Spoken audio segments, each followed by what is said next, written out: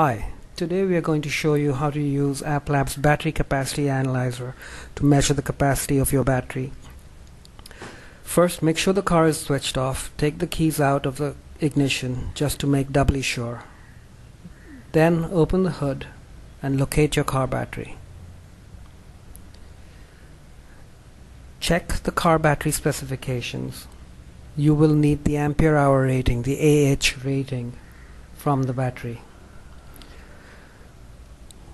Once you have the Ampere-Hour rating, connect the positive and the negative clamps to the positive and negative terminals of the car battery. So the positive, the red clamp to the positive terminal and the black clamp to the negative terminal of the battery.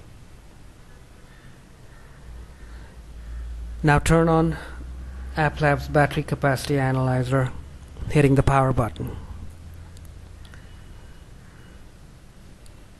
Aplab's battery capacity analyzer uses the car battery to power on, so we assume that there is some power in the battery.